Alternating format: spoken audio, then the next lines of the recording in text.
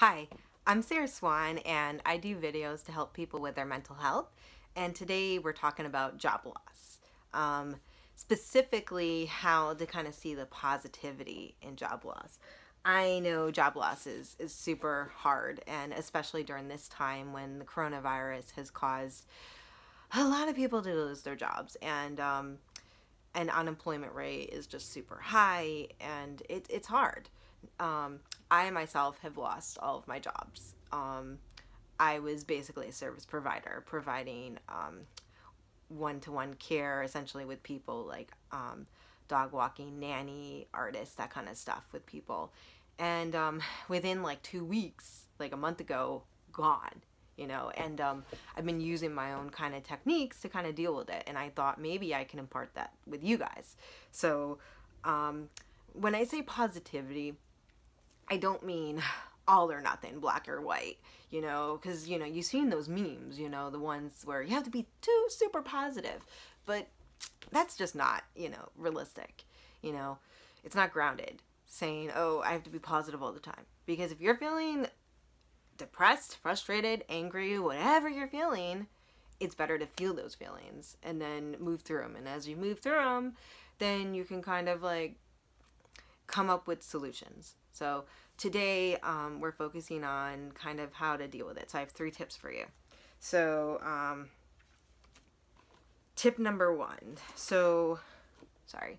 So I have notes. So anyway, so tip number 1, to see it kind of as a more positive experience, you kind of look at it as a learning experience,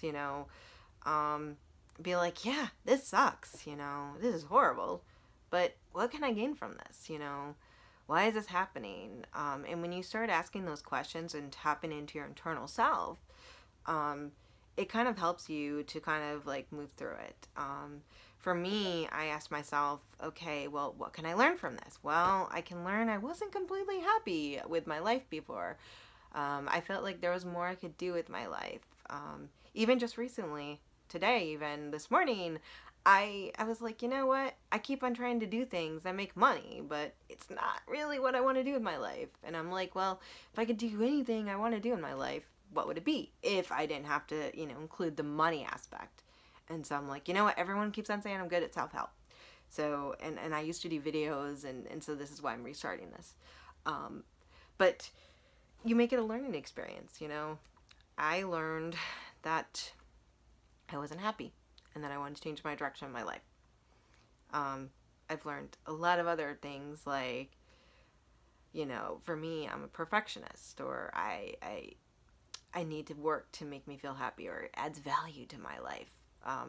Like, it was almost like my external value was gained by how much I worked, or how well I achieved. And as soon as I started recognizing this, I'm like, well, do I really want my value to be given based on my job status? It's good to obviously achieve in your job. It's good. But if you do it from internal value rather than from external, it actually helps you achieve a lot more.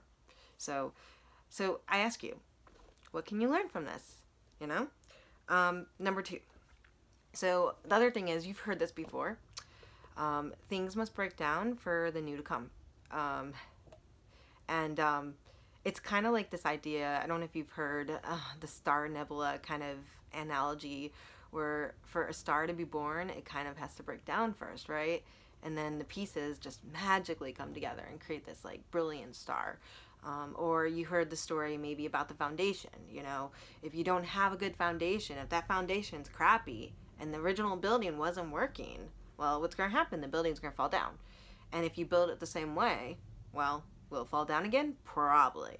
So take this time to build a better building, to take what fell down and take the pieces, put them back together in a better way, and all of a sudden you might have a better thing going on. So for me, this also includes this idea of acceptance. So accepting what is, accepting what you can't change, and accepting that, there's things I can change, and accepting uncertainty. And I know it's fear. It's like you're out of your comfort zone, and it's like, it's cringeworthy. And but once you start accepting it, it allows you to kind of go through it.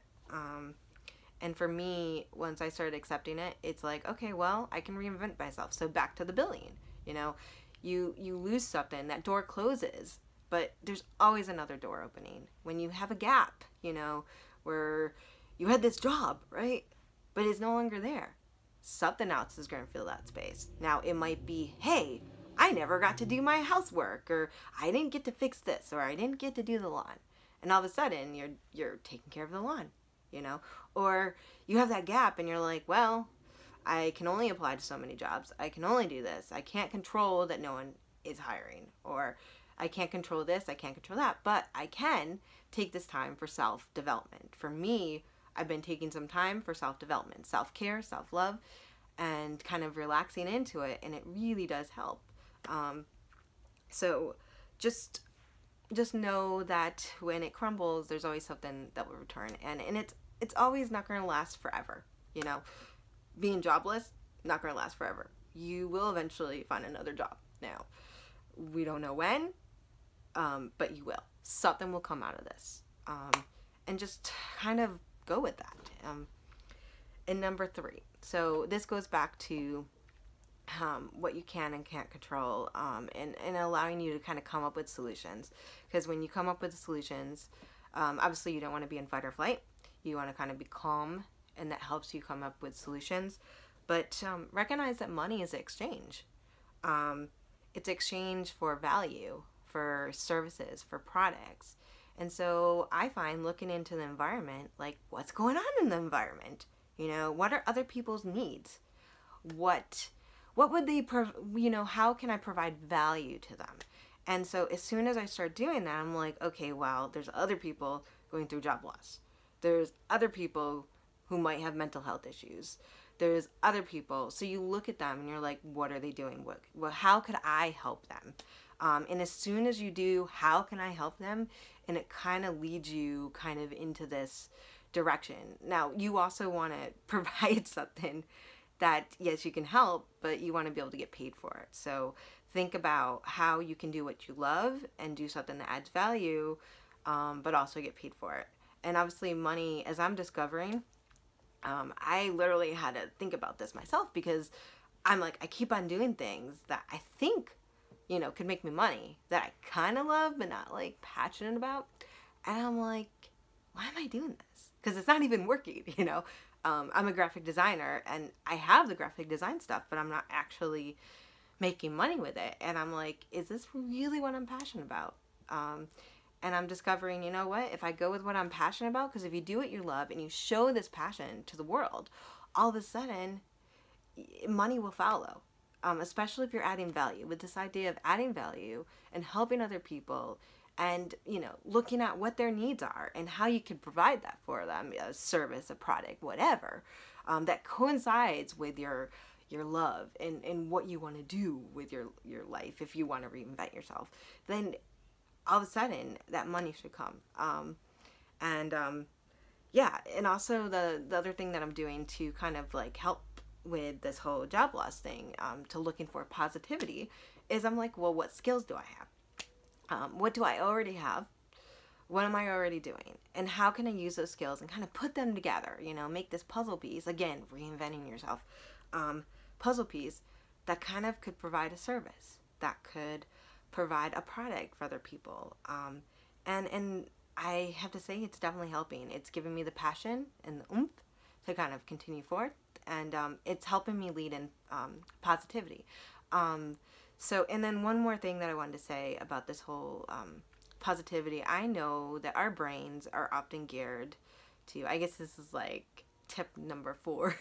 Our brains are geared towards looking at what we don't want. What brings us pain?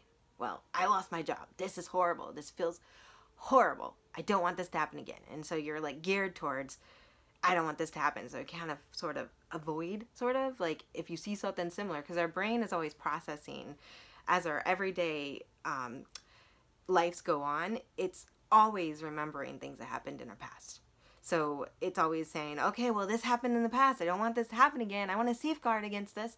And so all of a sudden, you're like being afraid of what you don't want, and you're looking at what you don't want. And when you do that, it's so hard to go into the future and say, this is what I do want, right? So what I'm doing is I'm learning how to kind of be like, yeah, this is what I don't want. This is what my brain's doing. But I want to gear towards what I do want. And as soon as I do, it gives me this positivity. It gives me this and then it allows me to kind of like reinvent myself and be more positive. And then again, it's this idea of reinventing yourself, but it's like the door closes, another opens. And obviously I'm being realistic about it because yeah, it's crappy. What happened? But it's like, okay, well, realistically, what can I do? How can I make more money? How can I solve a solution? And then go from there. I don't know if this helped, but I hope it did. If it did, like the video, subscribe. I plan on doing videos every day. I want to focus on mental health. I am especially interested in attachment trauma. I am interested in relationship trauma in general, like generational trauma, changing mindset, consciousness. I have been researching for the last 3 years, and I think I'm hoping I can add value to you guys and help you guys. And right now I'm focusing on job loss because that's kind of what I'm going through. And as I kind of figure out what I'm doing and how to help myself, I hope to impart that upon you. Yeah, so anyway, thank you for watching.